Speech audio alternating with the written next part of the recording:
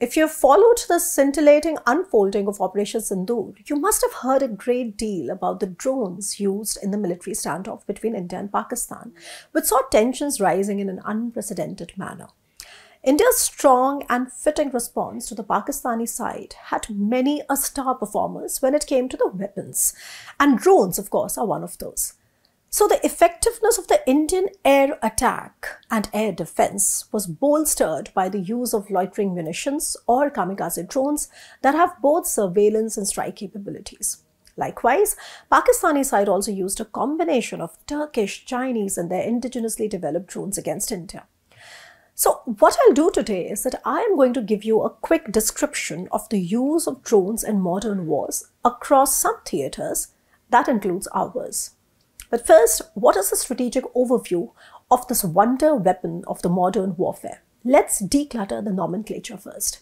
You know, the term drone is broadly used to refer to various types of unmanned systems such as the Unmanned Aerial Systems, the UAS, the Unmanned Aerial Vehicles or the UAVs, and remotely piloted aircrafts or the RPAs. These platforms vary significantly in capability with the payload capacities ranging from 5 kg to over 500 kgs and also in their roles from reconnaissance to surveillance to fatal attacks, etc. Now, they have proven their impressive capabilities in the entire spectrum of the ISTAR, intelligence, surveillance, target acquisition and reconnaissance, as well as armed ISTAR missions.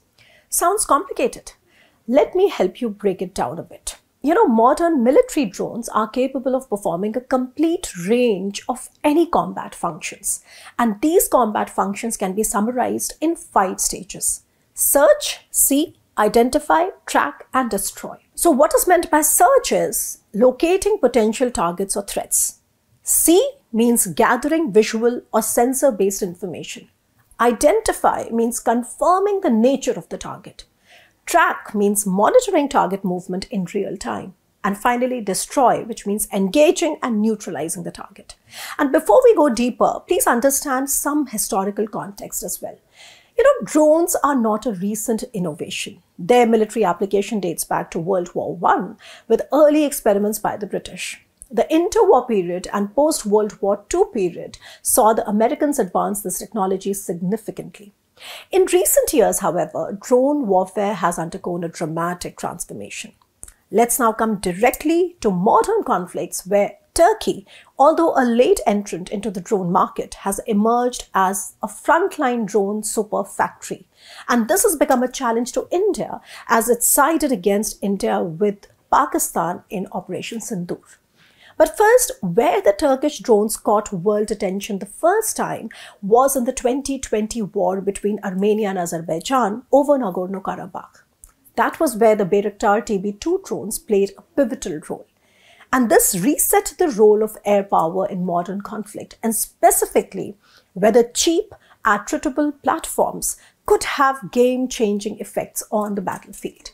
So the Beritar TB2 drone is roughly equivalent to the American-made MQ-1B, the main unmanned aerial vehicle in the US's 2-decade-long war on terrorism. Moreover, the TB2 is effective at striking targets in areas with a small number of air defenses and for spotting targets for artillery and standoff strikes from manned fighters. So after giving a decisive victory to Azerbaijan, the next spotlight fell on Beriktars in the Russia-Ukraine war 2 years later, which means when it started in February 2022. As for Russia, they have also used systems like the Shahid 136 from Iran, the Lancet and many others, and they have proved to be equally effective in evolving their drone capabilities. But let's for now discuss the Ukrainian side because we want to understand why the TB2s have been so effective. So Kyiv has relied on the Beritar TB2 and a variety of first-person view, which is the FPV drones that they have constantly evolved.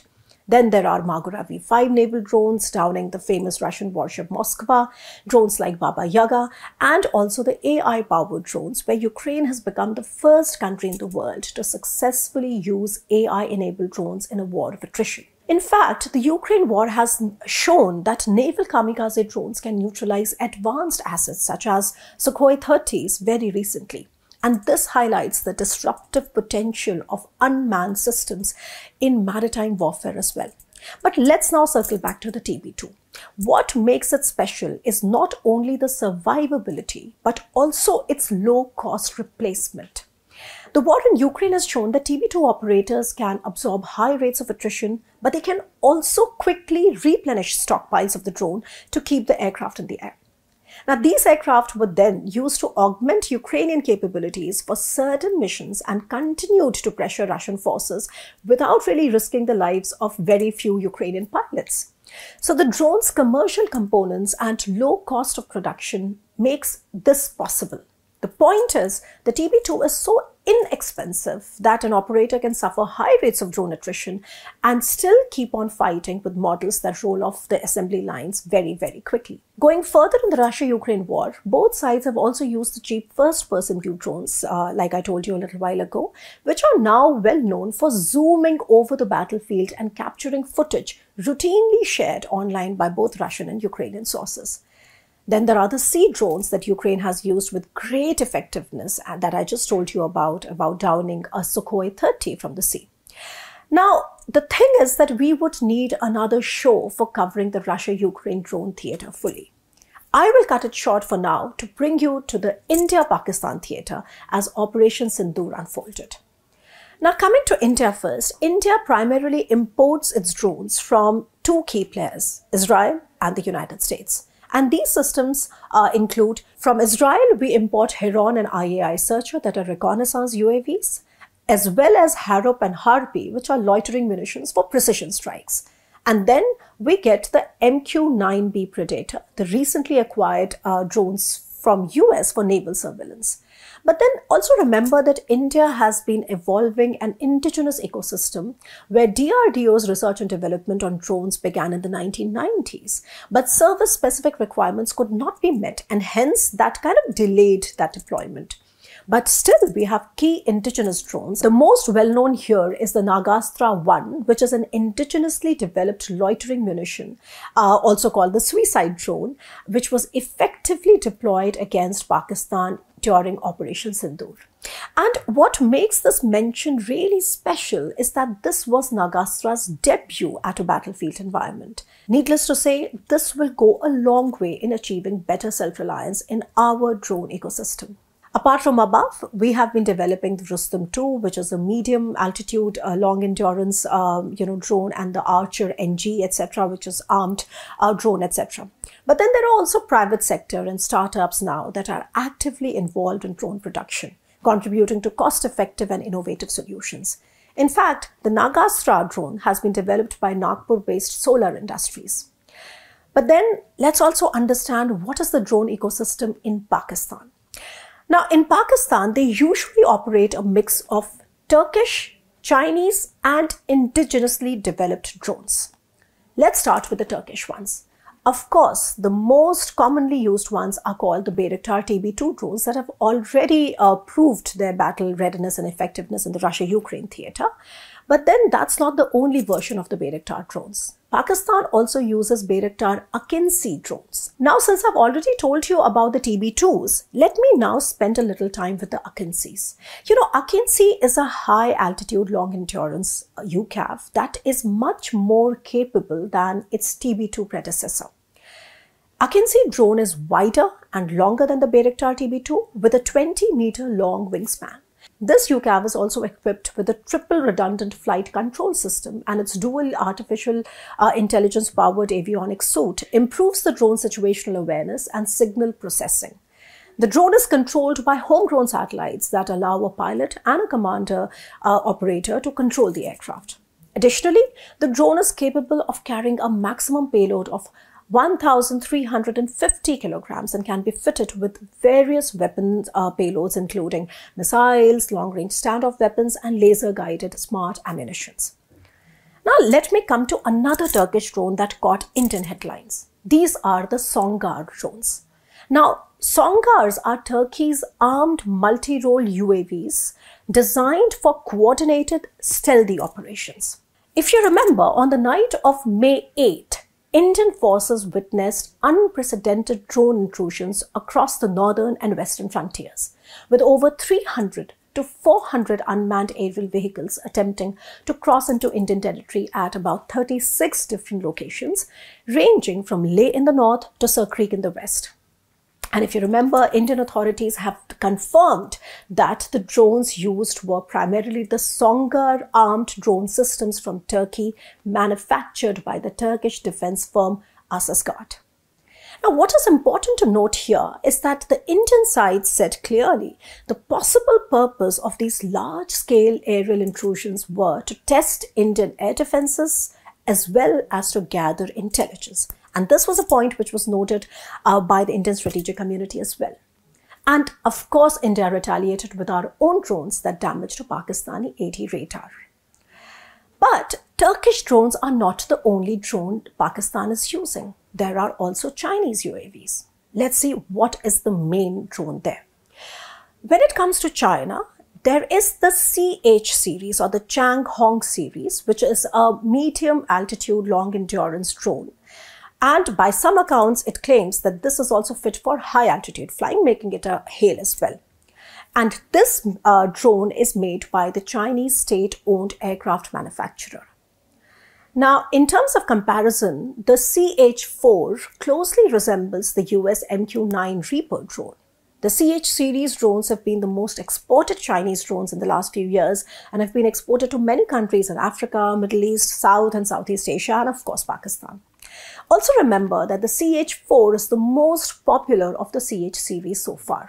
But after this, the Pakistanis also have their indigenous development, which are known as the Shahpar series. Now, these are indigenous tactical UAVs where they have now developed Shahpar 2 and Shahpar 3 series as well.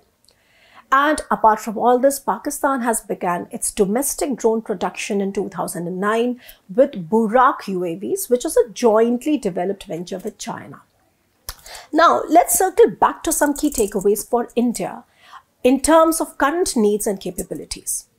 India's drone capabilities are evolving to meet modern battlefield and surveillance needs. And these needs can be classified in primarily two actions. One is reconnaissance, which means short-term focused intelligence gathering, and the other is surveillance, which means long-term broad-spectrum observation.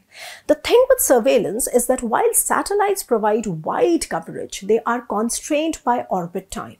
Therefore, continuous minute-to-minute monitoring requires a combination of manned and unmanned assets.